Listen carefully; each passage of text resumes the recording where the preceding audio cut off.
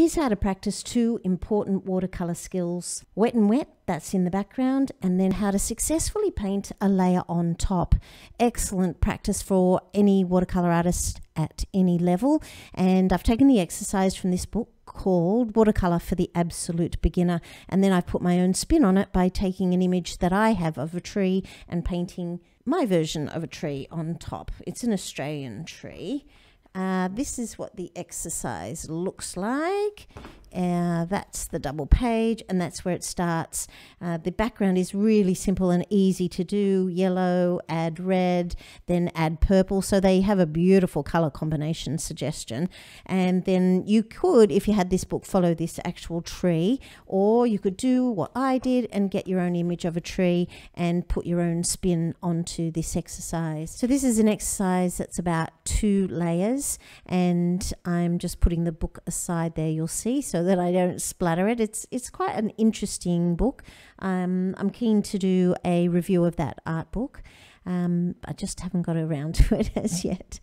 I'm using a really big spray bottle so that I can quickly cover the page. That's just about speed, nothing to do with effects at all, because in fact I get my mop brush and smooth out all that water, so that then I don't have any little tiny bits of white paper popping through, and I get this incredibly smooth mix happening.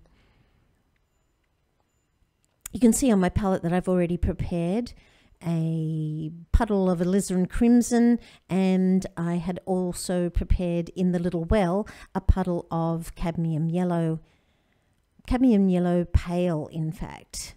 So you paint in stripes, big stripe of yellow, and you go straight in with the alizarin and you're mixing colour on the page. So you could mix it on the palette if you wanted to, but I just love that alchemy when the second colour comes down and mixes in on the page. And I love the way that one colour moves into another, and you'll find that that red is so going to dominate that yellow really, really quickly. I love that movement you can see there with the red pushing into the yellow. So because I don't want actual stripes on the page that you can see, I tilt my page and get all the paint to run into each other. So I've done now steps 1, 2 and 3, and they recommend now that you add a bit of purple.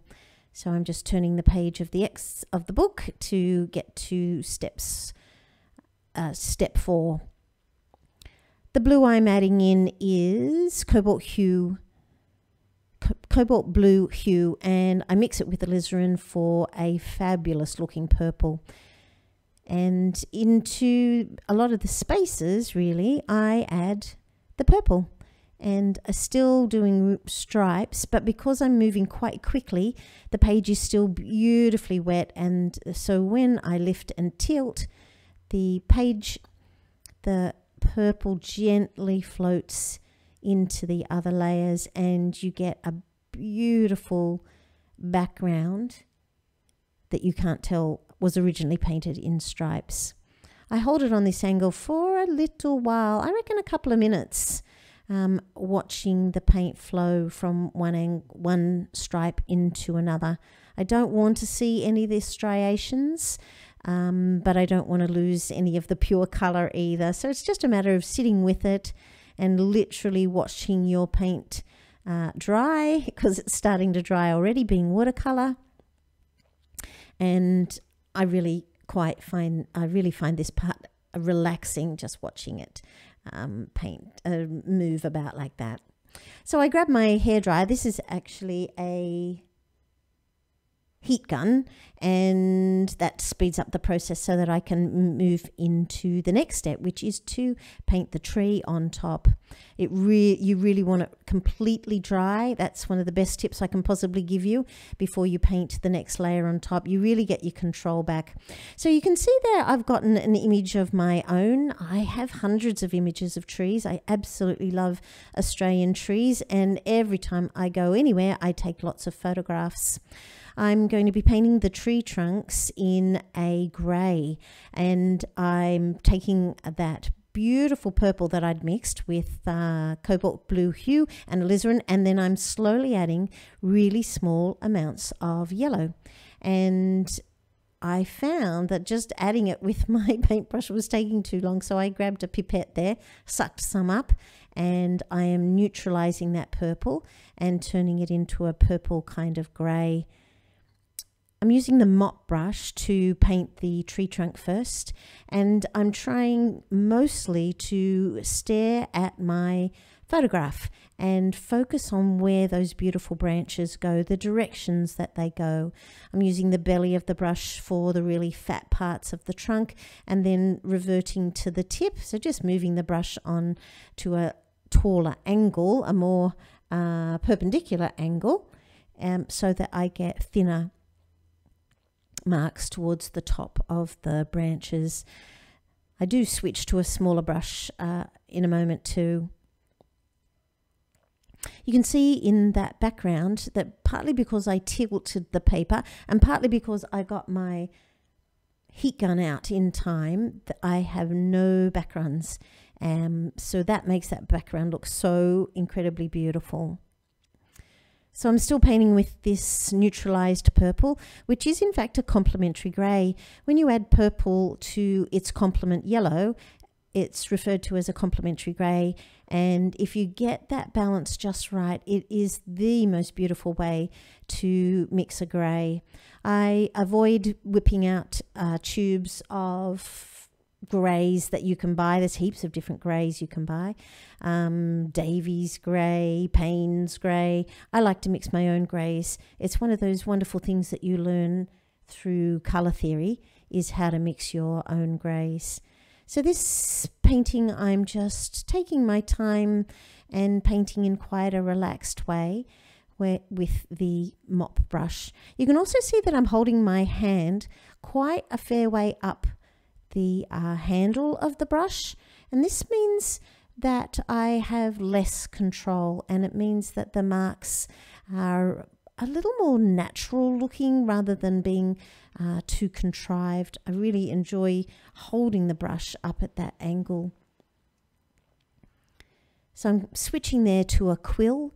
It's a smaller brush. It's a bit like a round brush. A quill has a really beautiful point, and that point allows me to get thinner branches, and I'm kind of filling in on some of the bits where I want to expand some of those trunks where I didn't really like how lumpy I'd made the trunk because I was using the mop brush first. The mop brush is definitely a more crude instrument to use. So I was just pointing to the image there to say this is where I'm moving to next, one of the other branches. It's quite an excellent exercise in that you are ignoring perspective. You're not at all concerned with the form of the branch. You're just focusing on how to get that paint down without going over and over and over the trunks. So I'm trying very much to get the one stroke method. Go in, get the background layer down, and then try to not be over painting it. Having said that, you can see me overpainting it there, but that's really not the goal. Your goal is not to disturb the layer underneath. So this might be one of these examples where you kind of half ignore what I'm doing there, because your goal is not to disturb the layer underneath. Your goal is to get that layer of paint down, the second layer of paint down, and try not to go back and forth.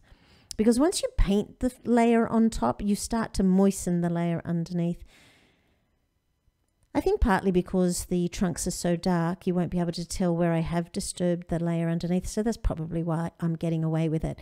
Ideally though, if you're painting a layer upon another layer of watercolor, you get that layer down and you don't go over and over it. Oh dear, I'm going over it again.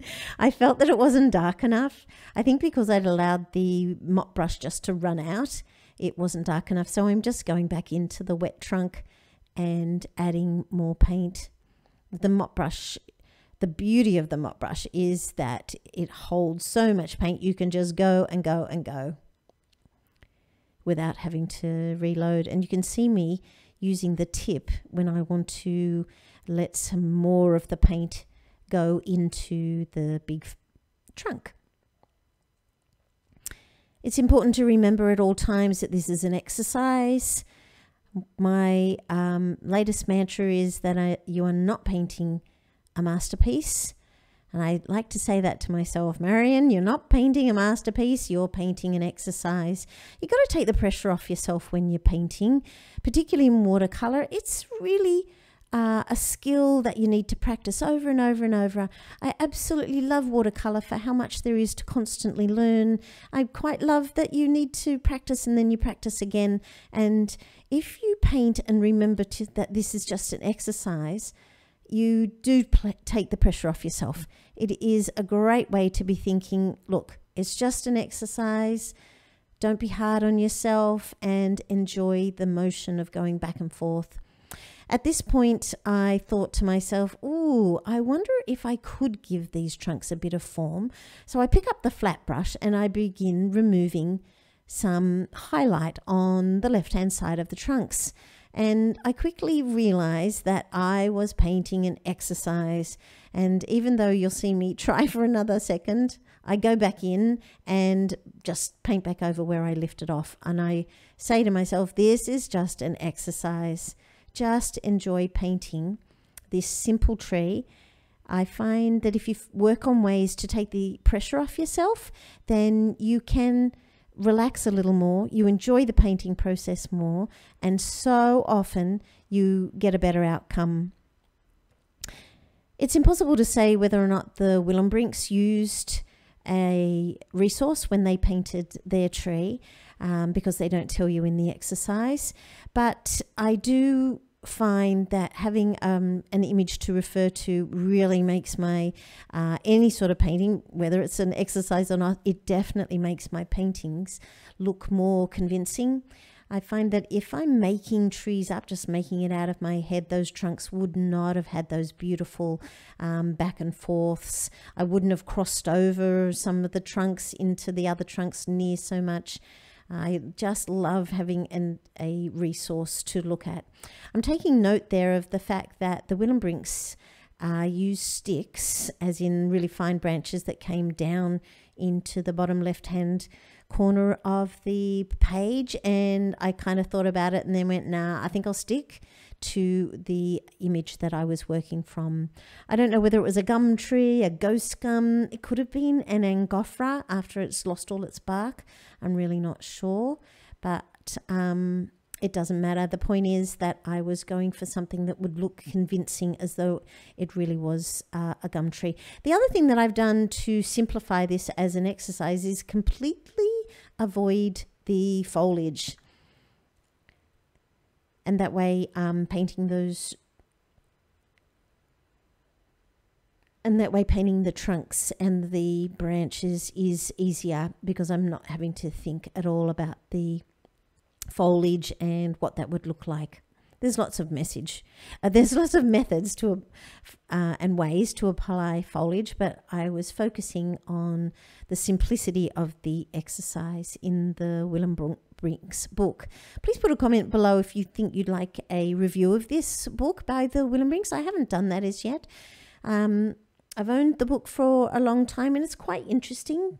The authors are Mark and Mary Willenbrink, and it's an interesting book. It comes with a CD, which really is a little bit useless, and only has Mark Willenbrink demonstrating. For my recollection, it's been a good couple of years since I've watched the CD, but that's partly why I bought the book, because it came with a CD.